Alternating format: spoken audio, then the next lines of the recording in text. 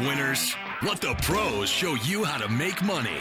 General Manager Al DeMarco, a regular contributor on Fox Sports, MSNBC, and Comcast Sports TV, brings over 25 years of handicapping experience to the table. CEO Steve Budin, the author of Bets, Drugs, and Rock and Roll, is the man responsible for creating the online betting industry. Together, they lead PickNation.com, your #1 source for winners. Hello, everybody, and welcome to the Countdown to Kickoff. My name is Steve Budin. I am the president and CEO of PickNation.com, and this is the only show on TV, internet, or the radio that actually breaks down the NFL games from a point spread perspective. My partner, Al DeMarco, will not be joining us this week. He's on vacation. I was on vacation last week. Al brings a different philosophy to the game than I do. He looks at the games from a journalist perspective. He was a guy that used to follow the teams as a beat writer in the locker rooms. Me, they didn't let me anywhere close to the locker rooms. I'm the former largest bookmaker in the world, and the philosophy I bring is that I've got crews, I've got sources, people that I go to for information, people whose bets I respect, because when I was a bookmaker back in the day, those are the guys that I used to chase out of my operation. Now I've joined forces with them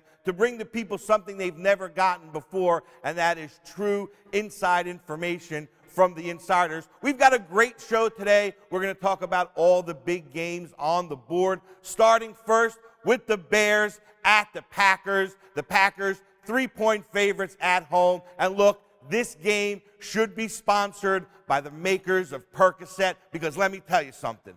Both of these teams are banged up, and Chicago has it much, much worse. Middle linebacker Brian Urlacher, he's out. Cornerback Tim Jennings is hurt, and quarterback Jay Cutler, he nearly got decapitated last game. The Bears are 1-4 their last 5 games, and that means one thing and one thing only. They've got no momentum whatsoever to bring into this game. And it's true, while the Packers have fallen far short of everyone's expectations this year, that may suck for them, but it's actually beneficial to the gamblers who are now going to get a value in this line. Because let's face it, if the Packers had a great season this year, they'd be laying 10 here, but they're only laying 3. Let's go to the Packers, -3 on this one. Guys, next game up is the Giants at Atlanta. But before we get into this game, I want to talk to you about DraftStreet.com. They are our sponsor. If you go to PickNation.com, you'll see the ad for DraftStreet.com. We run a contest every single week. You hear about it on this show. You can win up to $500 just for playing this fantasy football contest. And guys, let me tell you, this isn't the fantasy football that my grandmother used to play. This is instant gratification, daily fantasy football. You're going to pick all your teams before the games start on Sunday, and then Monday you will know the winner. Again, a chance to win up to $500. Now, let's get into the second game. It is Giants at Atlanta, and let me tell you something. Veteran teams with veteran quarterbacks and veteran head coaches, they know the importance of playing their best ball headed into the postseason. We see it with New England, we see it with Denver, and now we see it with the New York Giants. So what do we see with Atlanta? Lack of balance on offense. Guys, Atlanta cannot run the ball. That makes it hard to create an effective offensive game plan, because as the defense, you can dare Atlanta to run and sit back on the pass, and even if you're Matty Ice, that's going to make things very tough for you. Add to that fact that this is a must-win for the Giants, with the Redskins and Dallas nipping on their heels, and I like Big Blue in this one, plus the points. Next game we're going to talk about, Tampa Bay Bucks at New Orleans Saints. New Orleans Saints, a 3.5-point favorite. And guys, things have not gone good for the Saints so far this year. Let's face it, after the worst offseason possible, they had Bountygate, suspended head coach. Did you really think that things were going to go any different for the Saints this year? Surprisingly enough, a lot of gamblers actually did. They thought that this is the same Saints team with Drew Brees, like the Super Bowl champions from 2 years ago. Guys, I got news for you. They're not. They're on a 3-game losing streak. Drew Brees, 9 interceptions. In that 3-game stretch, guys, you got to ask yourself this question. Last time Tampa Bay lit up New Orleans Saints, they're going to do it again because the Saints have no defense. Go with the Bucs here, plus the 3.5 points.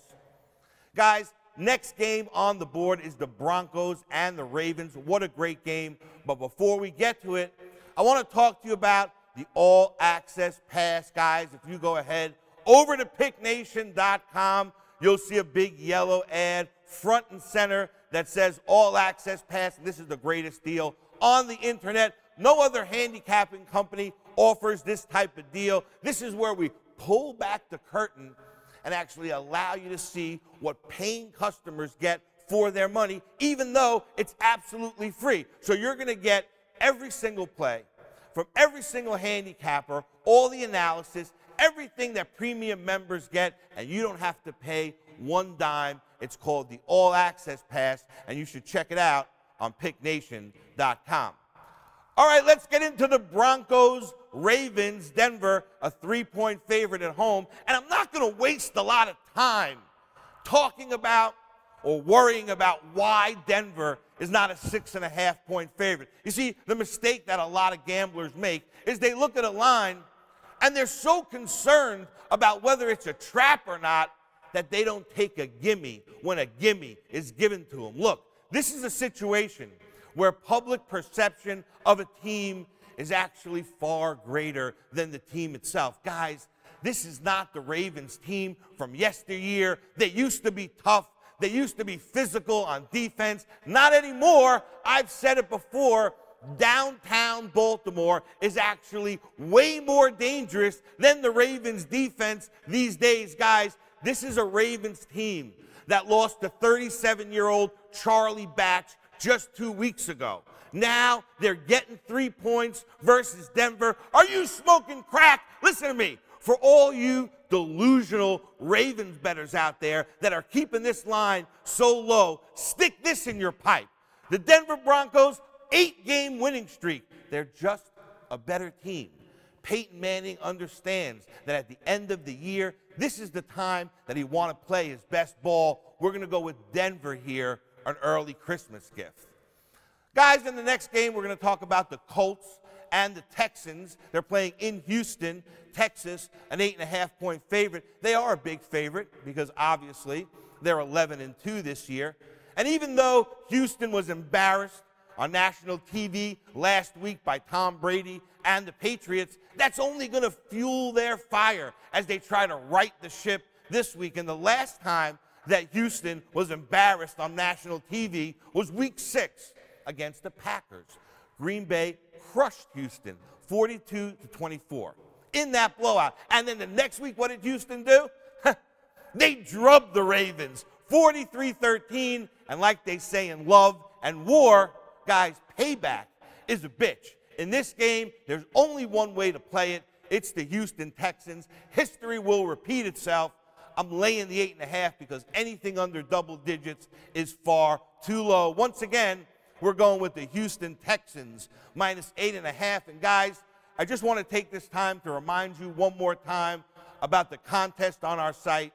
DraftStreet.com, our sponsor on the site, every single week does a contest. It's a $500 cash prize. It's absolutely free. It doesn't matter if you've entered this contest every single week. You can continue to enter it because it's absolutely free. Even if you've won it, go ahead and try to win it again.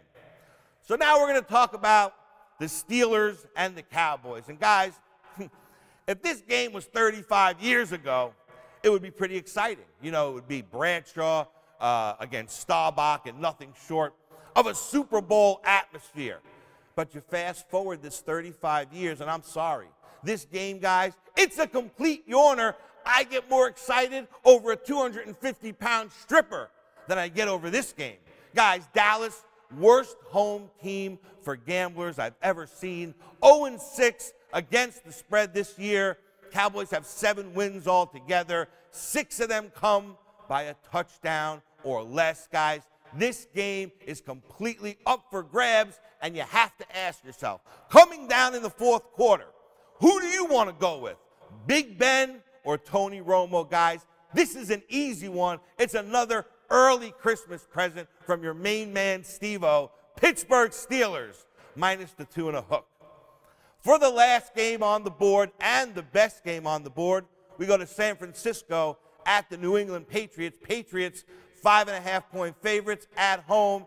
And guys, they're obviously playing great ball. I've said it before, they're another team that understands. Veteran team, veteran coach, veteran quarterback. They know how important it is to play their best ball going into the postseason. That's exactly what they're doing now. Tom Brady, MVP so far this season. He lit up the Texans last week like a freaking bonfire, and then he correctly got on TV and he said, we can't spend a lot of time celebrating this win because we have bigger plans for the season. That's how a winner talks. That's how a leader talks. That's how a veteran who knows damn well that there's not a lot of time left and not a lot of opportunities left for him to play in and win Super Bowls. And guys, at the end of the day, he's trying to seize the moment. The other thing about New England that makes them so tough is their defense finally showed up. It's 4 years later, and Belichick